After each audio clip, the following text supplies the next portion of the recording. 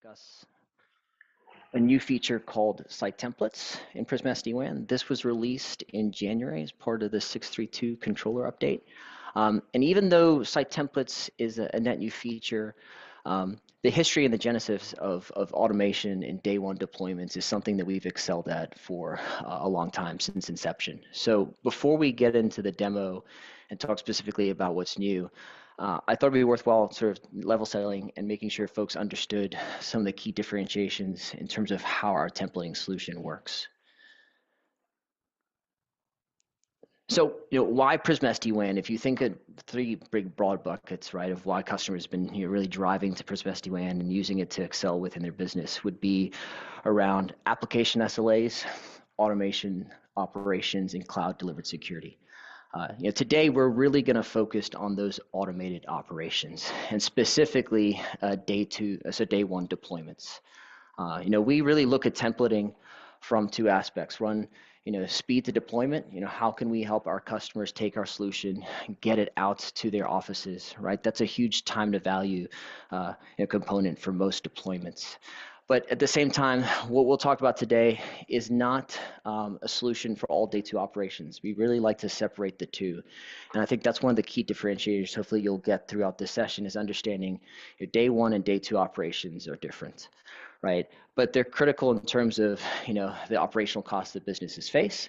And oftentimes it's an undervalued area that most customers don't look at when they look at deploying sites, right?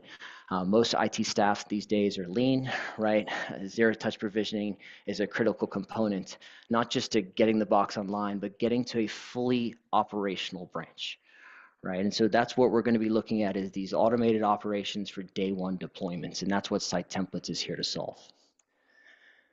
So even though site templates is a new feature, we've been doing automation for a long time, right? Prisma SD-WAN is a controller-driven architecture, right? 100% REST API product, and we'll talk about why that makes a big difference. But Tanushree and myself have had numerous customers, right, that we've helped be able to roll out sites at scale.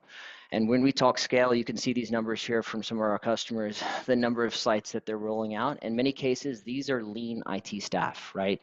You're talking, one or two architects, and then really relying on smart hands or, folks at the store to plug these boxes in, and then automatically have the site provision itself, provide consistency and repetition.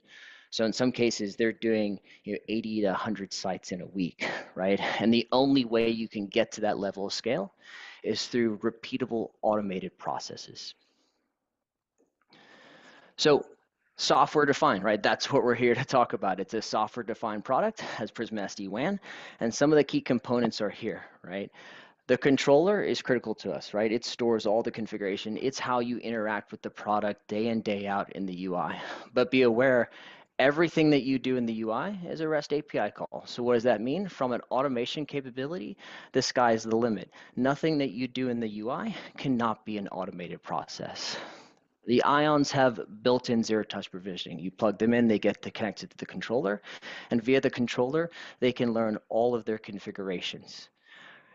We have always had RESTful API documentation, right? You can look that up, as well as we have Python SDKs that have helped customers do automation. And then the last piece is this built-in abstraction. This is critical because what you'll see is that day two operations aren't just about modifications of templates, right? Customers who want to change path policies, QoS, different application settings from a security perspective, all of those can be separated out and abstracted from the device itself, right? So in the past, we used this concept of a config tool as part of our Python SDKs, and we would take this and we would help customers in the likes of Chipotle, KVAT, and we'd automate that into their process. So with the lean IT system, they could be deploying hundreds of sites a week. But obviously, site templates is going to enhance that for us. And really what we've seen is automation and the capabilities we have are extremely powerful, but sometimes a barrier to entry is just that most network administrators don't have a developer background, right? getting them up to speed with scripting, getting them up to speed with templating can take some time. And so what we've done is we've taken all our capabilities intelligence and really built it natively into the cloud controller as an easy to use solution for customers to go create these templates and deploy them without requiring any scripting knowledge whatsoever. So what site templates is. Basically, site templates is within the UI ability for you to take a model site, right? You go out there and you configure a site just the way you like it in terms of all your configurations, and you can make a template of that. From that site, you can then dictate what is your unique configuration data. And then using that unique configuration data, you can go pre-populate that information through your IPAM, through different systems, and you can determine, hey, I've got 100 sites, here's their addresses, here's the site names, any unique data such as LAN IP addressing, and you can bring that to the UI and then deploy these sites at scale. And you can do this without hardware even being available. You can pre-provision hundreds of sites. So really all you're required to do is ship that device directly to the store, have that person plug it in, and then assign it to that device shell that gets created. And you'll see all of this in a demonstration. But site templates really takes all our history, all our intelligence with our config tool, how all our customers are deploying at scale, and really makes it an easy button for administrators to create templates and deploy at scale. Now, configuration abstraction is important because what you'll see in the demonstration is, yes, it's creating a template file, but the key here is it's not a traditional approach in that it's a flat file, right? It's not a router with every single configuration widget that you might think of, right? And it doesn't mean you have to change these template files anytime you want to make configuration changes. So that's where our policy abstraction becomes critical. So if you've used Prisma SDWAN and you've seen it, right, we've got the concept of policy stacks. Very common day two changes are things like I want to change how I want to forward my Microsoft traffic, or I want to handle this application differently from a performance perspective, or I need to change my QoS policy, right? The controller abstracts that configuration, and that way it's not a template change. Those are day two operation troubleshooting, day two operation changes that you may need that have nothing to do with your template. Right, the template is all about unique device configuration in terms of IP addressing, LANs, ports that you might need for that branch, and that's what is part of that configuration file. Now, another thing that's coming out this month is enhancing site templates even further, right? For those customers who want more flexibility in terms of how their templates are used, right? They have deviations from one site to the other, meaning, hey, in one location it's a public IP that's static, and the other location it's going to be DHCP. We now support the ability to use conditional statements. And so really conditional statements is a function of Jinja, right? That's what the file format is. And from there, you can make these conditional statements to help provide flexibility in your template.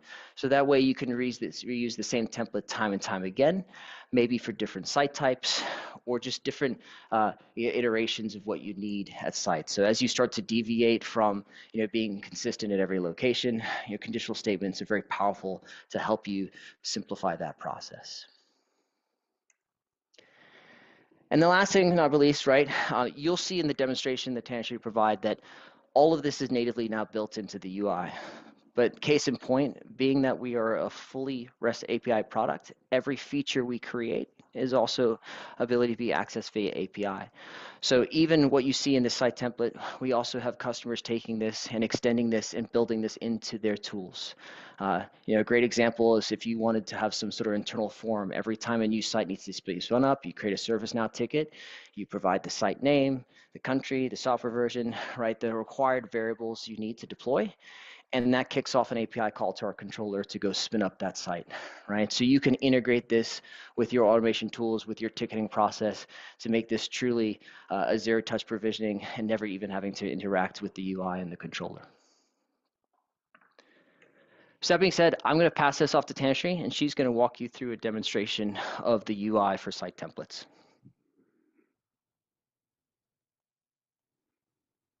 Thanks, Graham.